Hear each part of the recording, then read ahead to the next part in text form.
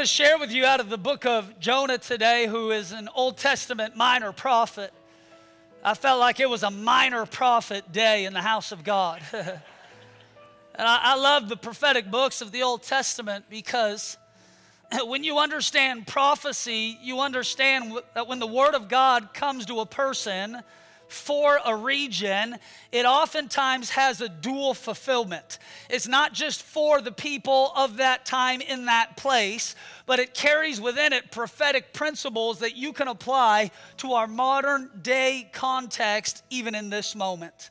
And the book of Jonah, I think, helps describe one of those moments. In fact, a lot of people don't know this, but the book of Jonah records the greatest revival in all of Scripture, where an entire city is transformed in a day.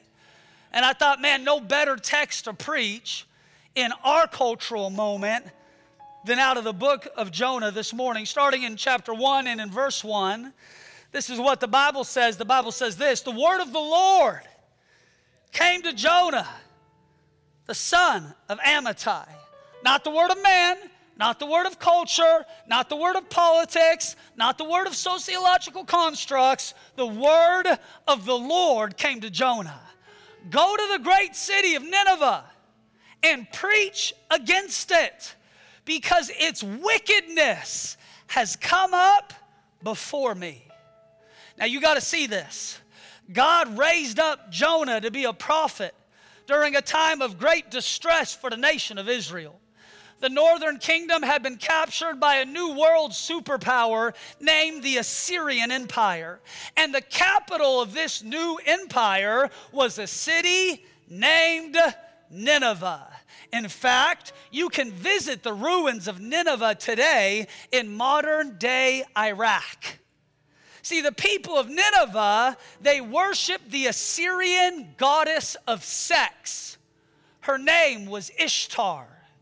When the authors of Scripture described the city of Nineveh, they said things like this: it's a city of blood, full of lies and robbery, never without victims.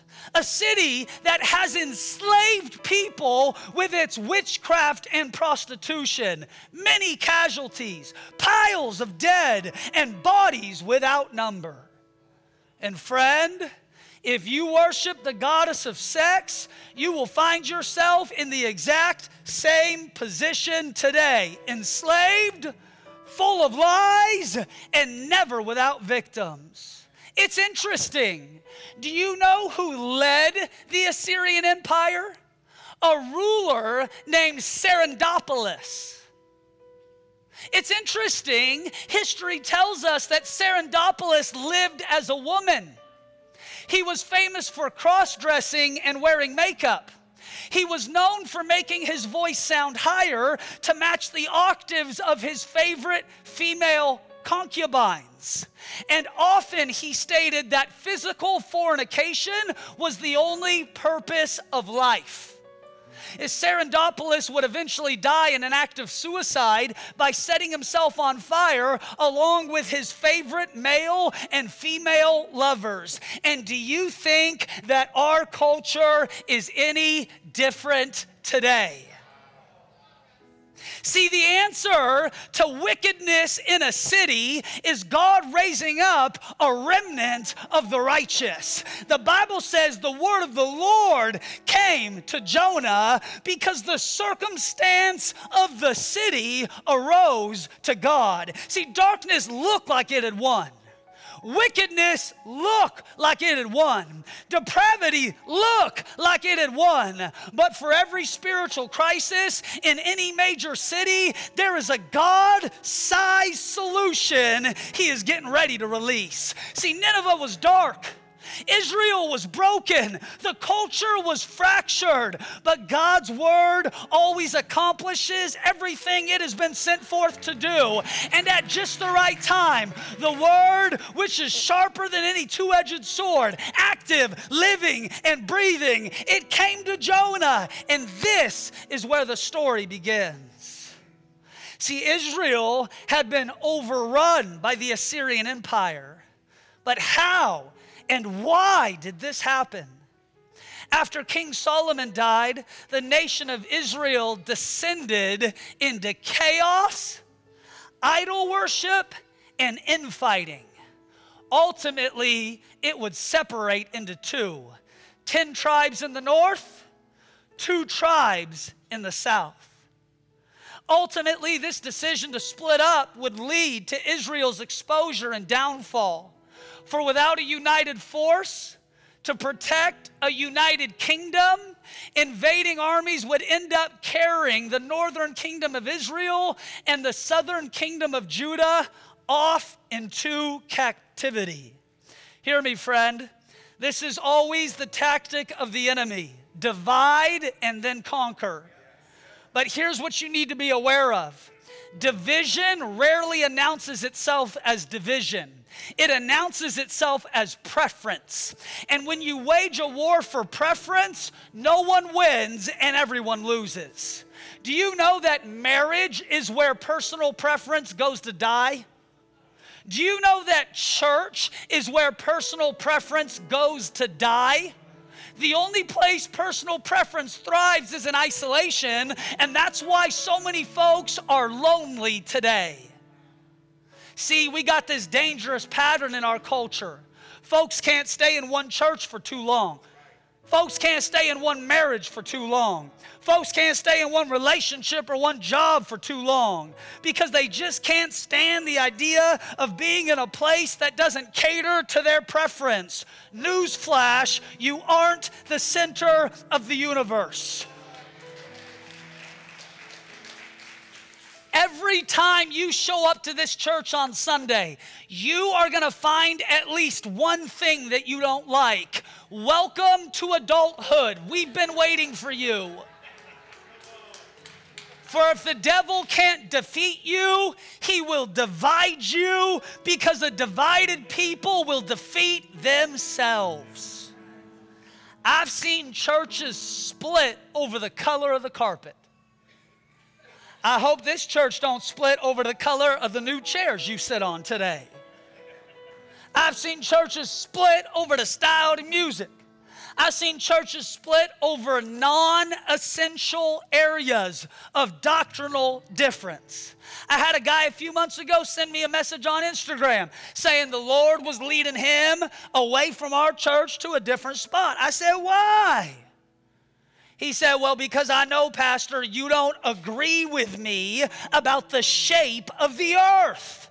I said, what do you mean? He said, the earth is flat and it's clear. And on Sunday, you talked about God reaching people from all around the globe. I said, well, wherever you go, don't go too far. You might just fall off this flat earth.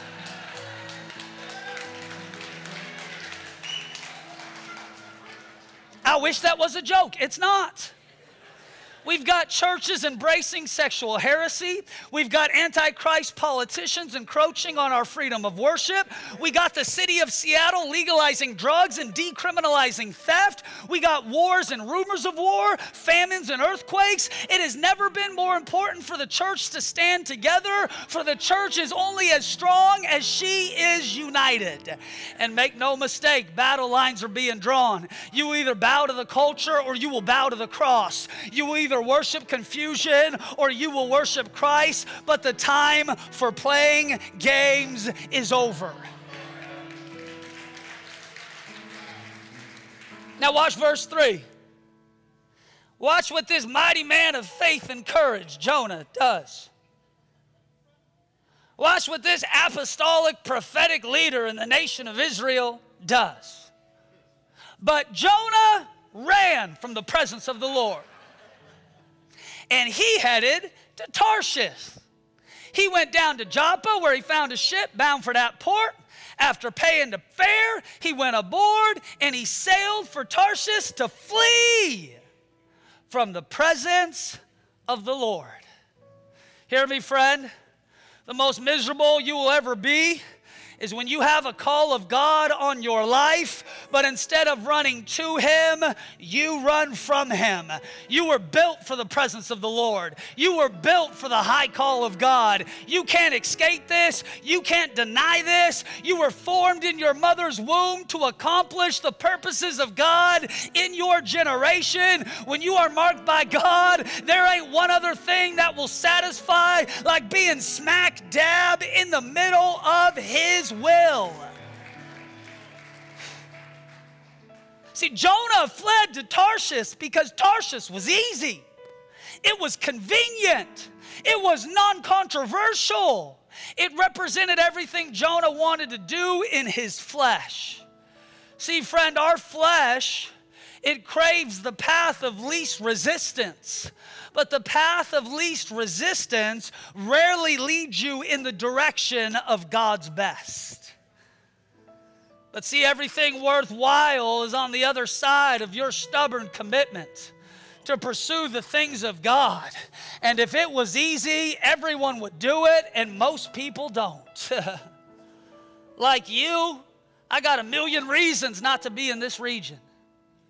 Every day it feels like it gets more tempting to move somewhere else and live somewhere else and plant a church somewhere else. And I always joke when I travel and preach other places, oh man, maybe God will have us put a church in sunny San Diego. I'm not sure. I kind of say it tongue-in-cheek, but the reality is I got to wake up and remind myself I am here with purpose, on assignment to do something for the kingdom of God. And if not us, then who? And if not now, then when? You are the righteous remnant of God in the Pacific Northwest. And if we leave, the city falls. So buckle down, build a house, plant a vineyard. It's our time to see the kingdom of God advance. Verse 4. So the Lord sent a great wind. Some of y'all have to shift your theological stance this morning. It don't say the enemy sent the wind. It don't say the demons sent the storm. It don't say the darkness created the climate. It says the Lord sent a great wind, and such a violent storm arose that it threatened to break that ship up. Now all the sailors was afraid. They cried out each to his own God. They threw cargo in the sea to lighten the ship. But Jonah had gone below deck where he lay down and fell into a deep sleep. Could you just appreciate the juxtaposition of these two verses for a moment this morning? The pagans are on the ship crying out to their God, while the prophet is sleeping while the storms are raging around him. There ain't one person you'll ever meet who ain't religious. There ain't one person you'll ever meet who doesn't worship something. And can I tell you, the chaos that we see in our culture is an entire generation of people who were built to worship, finding their affection and their identity in lesser things.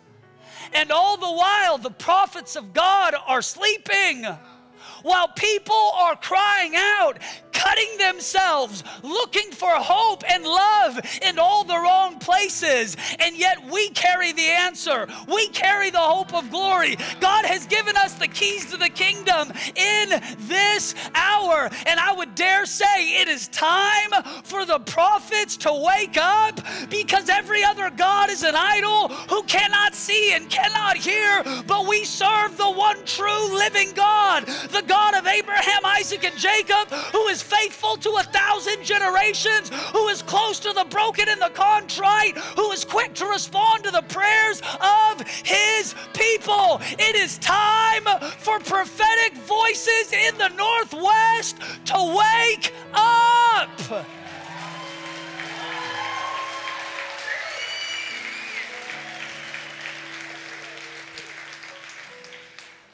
The Lord sent a word, but when that word was ignored, the Lord sent a wind.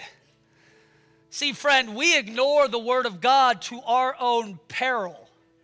For if we are not people of the word, we will be people in a storm.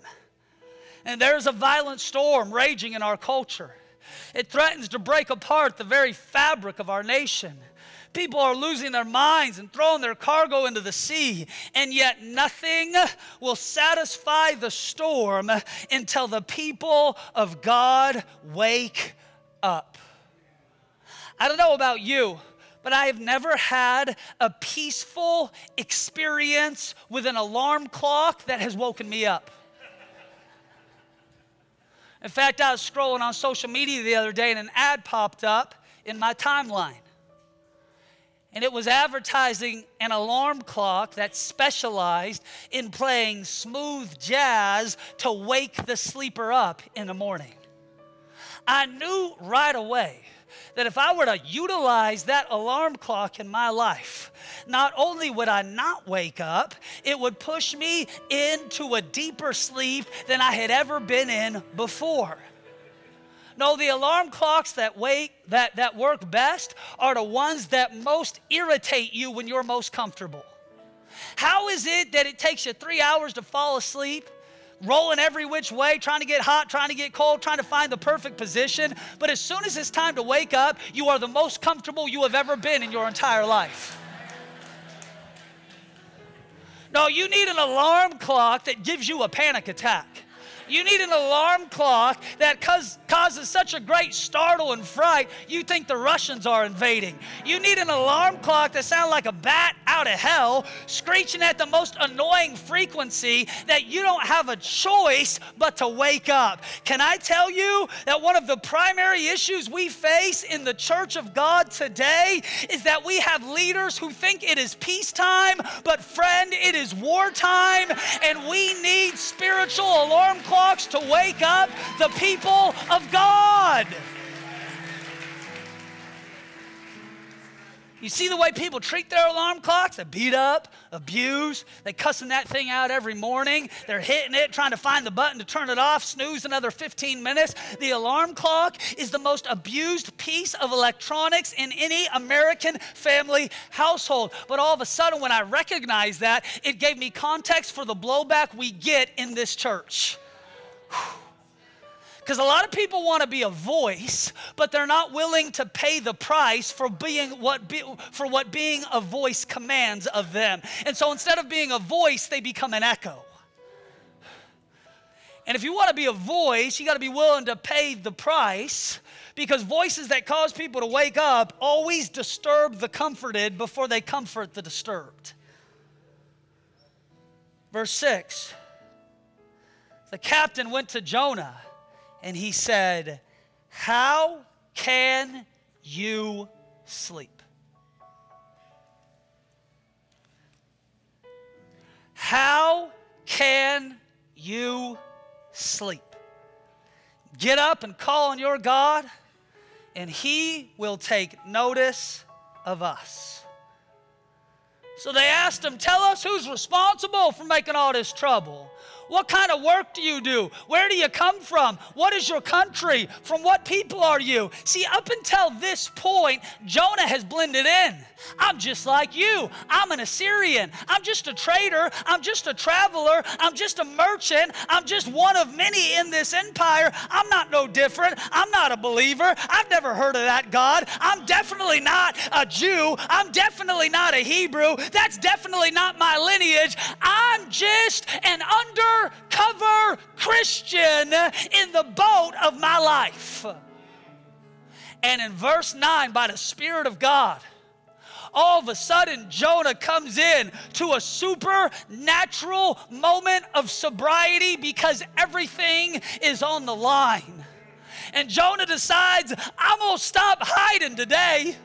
I'm going to stop pretending today. I'm going to stop blending in today. I'm going to stop being ashamed today. Oh, I hope nobody finds out I go to Pursuit. I hope nobody finds out I worship like that. I hope nobody finds out I speak in tongues. I hope nobody finds out I support biblical values. I don't want to be canceled. I don't want to be thrown overboard. I don't want to be mocked or lied about online. I don't want to get demoted in my place of business. But in verse 9, when the storm threatens to sink the ship, a moment of sobriety hits Jonah, and in verse 9 he says, "I am a Hebrew, and I serve the Lord God seas and the dry land. And today is my day of coming out of hiding into my assignment to be everything that God has asked me to be. God will use the storm of your life to remove every false layer of identity, everything that you have pretended to be, hiding up what you actually are.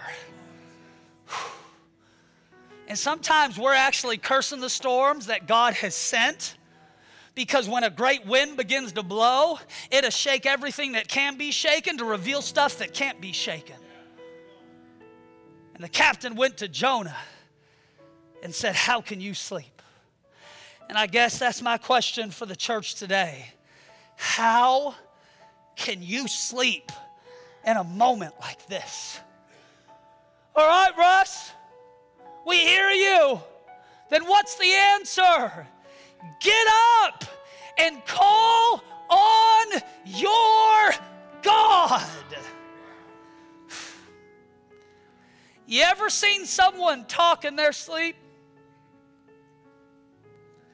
Or walk in their sleep? Or even worse, you ever hear someone laugh in their sleep? You wonder, what are you plotting? What are you thinking? What are you dreaming about? It's always interesting when somebody does that. Why? Because they are giving the appearance of being awake. All the while, they are passed out. And I feel in my spirit like the church in the Northwest has been doing a lot of talking in their sleep. A lot of walking in their sleep. A lot of laughing in their sleep. It is not enough to look awake. You must be awake, because the days are dark and the hours are short, and it is what we do and how we live that will determine whether or not this boat will sink. If not us, then who? If not now, then when? And if we can't wake up in this moment, we are sowing the next generation into bondage like we can't even imagine. How can you sleep in a moment like this? How can you be casual in a moment like this? How can you treat church as an option in a moment like this? How can you not worship in a moment like this? How can you not give in a moment like this? How can you not be a part of the kingdom in a moment like this? If our culture isn't enough to wake you up, you're halfway dead and you don't even know it. How can you sleep in a moment like this? Get up and call on your God. And this is what Paul says in the book of Ephesians. He says, wake up, O you sleeper. Wake up, you who slumber. Why? Because Christ, your great light, has shined upon you. Verse 11, the seas was getting rougher. And they asked Jonah, what should we do to make this sea calm down for us? He said, pick me up, throw me into the sea, and it will become calm. Watch, for I know that this is my fault, that this great storm has come upon you. Now let me say something this morning, and I want you to hear my heart. I am pro-church. I am for the church. I am a supporter of the church. I am a local church person. We turn down a majority of the invites we get to preach other places because I'm going to be here on Sundays. We support the church, not just locally, but nationally and globally. But let me remind you what the scriptures say. Judgment starts first in the house of God. Watch Jonah. He says, you know what? Let me be honest. It's my fault for the storms that we're in. You wonder why the waves threaten to take out this ship? The winds threaten to break this thing apart? It is my fault. So throw me in. And can I tell you, it is ambiguity in the pulpit that has led to chaos and confusion in the culture. It is compromise in the pulpit that has led to brokenness and bondage in the culture. And we can be mad all day at how wicked Nineveh is. But Jonah, as a prophet, says, if I'm to be honest, it's because I've ran from the call. If I'm going to be honest, it's because I've run from the presence. If I'm going to be honest, it's because I've been lukewarm. If I'm going to be honest, it's because I'm broken and fractured inside. It's my fault the storm is here, but I'm taking responsibility today that God can still use the honest and the transparent to accomplish something great for His plans and purposes. The church is upstream. Culture is downstream. And so when it's broken in the church, it's destroyed in the cities. And this sermon today is a prophetic call. It's a prophetic unction.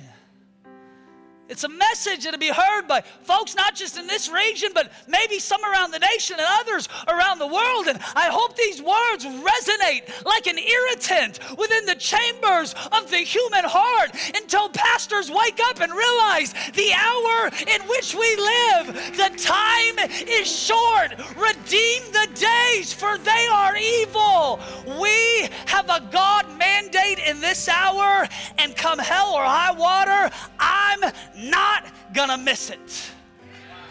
Now watch. So they took Jonah and they threw him overboard, and the raging sea grew calm. And at this the men greatly feared the Lord. They offered a sacrifice to God, and they made vows to Him. You got to see this. And Jesus says this in the New Testament. Unless a seed goes into the ground and first dies, it produces no good thing. The Bible says if a man seeks to save his life, he will lose it.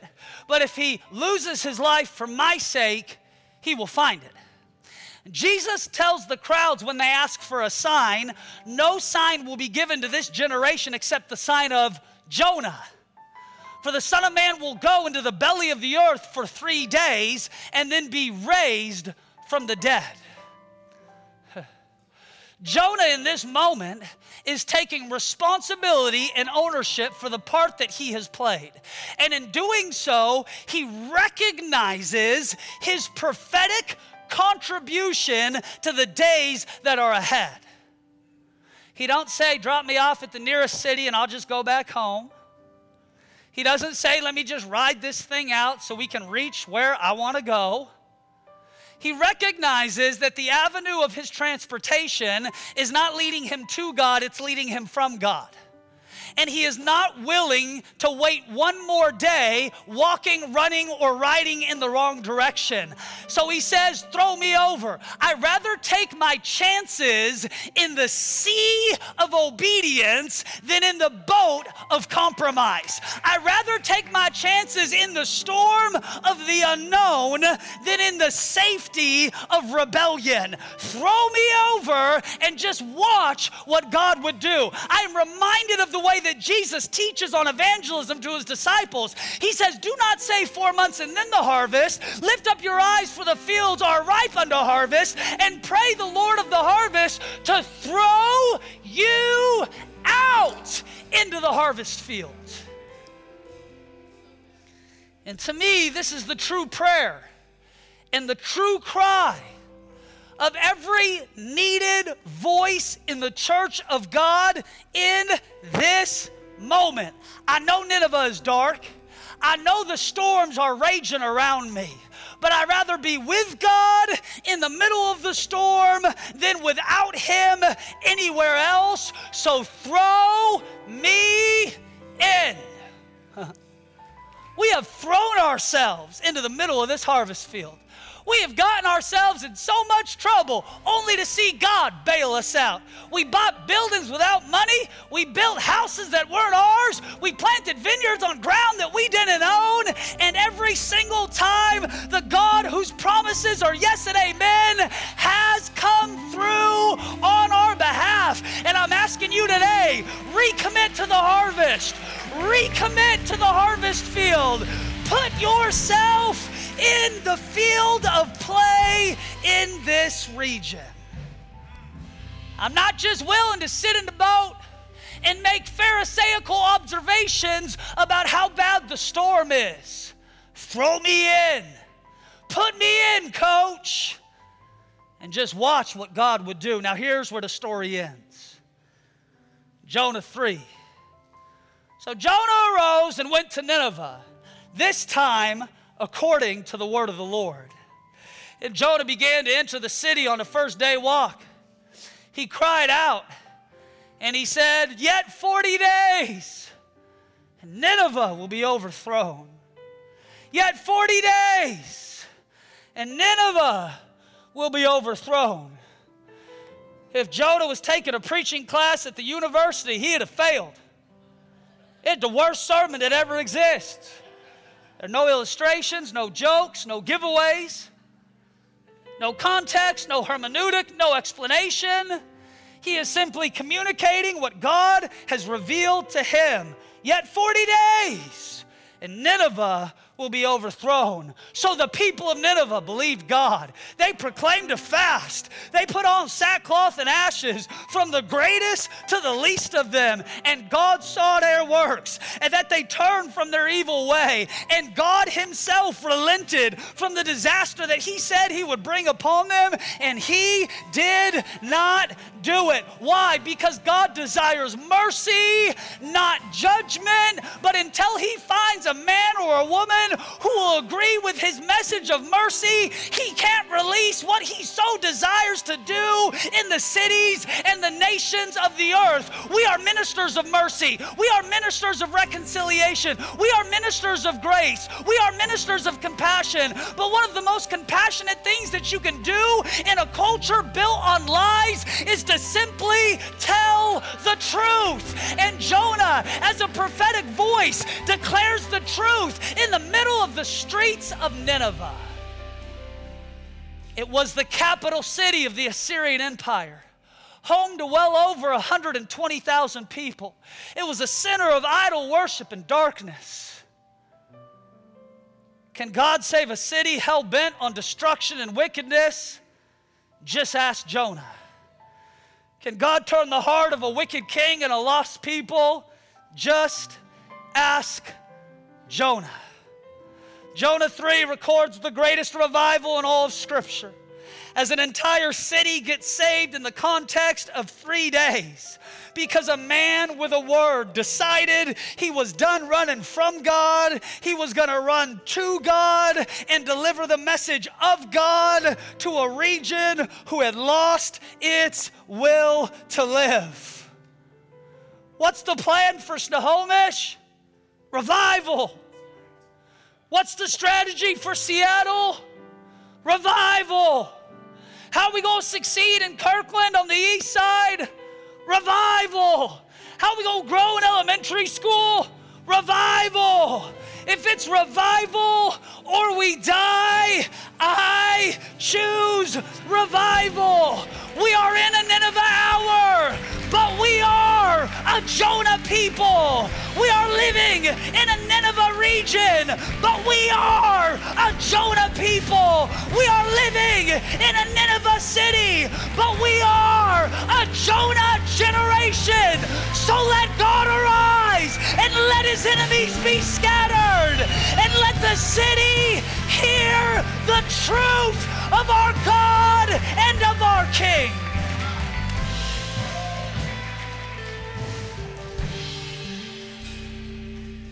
Some of you here this morning, and you're debating running from the very thing that God has called you to. Running from the very region God has planted you in. And I implore you, by the mercy of God in Christ Jesus, would you add your faith to mine and contend for what God would do, not just for us, but for our children's children? And could we see a Nineveh-wide revival take root in this region as well? You can play golf for the next 20 years in Scottsdale, or you can get shot at every day with arrows and bullets and accusations, but in doing so, see the goodness of God in the land of the living. It is not easy, and it's not for the weak, but for those who would put their hand to the plow and not look back, the reward of God awaits the righteous. Let us be righteous seeds planted in Nineveh's soil, and in doing so, see the kingdom of God advance. Let me pray for you, Father, now, in the mighty name of Jesus. We ask that by your Spirit, you would do the necessary Holy Spirit heart surgery in our lives. For those who are here this morning who are running from God, running from His presence, running from their assignment, if you would hear Him calling your name, do not harden your heart, but come back home to Jesus. For those who have spent the last number of years in hiding, ashamed of the gospel of Christ Jesus, today would you be bright and bold in your declaration of faith. You are a child of God who serves the one who created the lands and the seas. Oh God, today, I pray that your call would take root in the deepest parts of our heart, that you would possess us with a mandate from heaven that we simply cannot shake. And for our inheritance, give us the Pacific Northwest as a hotbed of revival and reformation, so the next generation will know that our God still answers by fire, that there are still men and women who can preach 7-word sermons and see the fire of God fall. There are still men and women like Jonah and Elijah of old who believe that God can do what the Bible says He can do, for God is who the Bible says He is. Oh God, raise up in this house those type of voices and those type of leaders for such a time as this. We'll give you all the praise, the glory, and the honor, both now and forever. And all God's people said amen.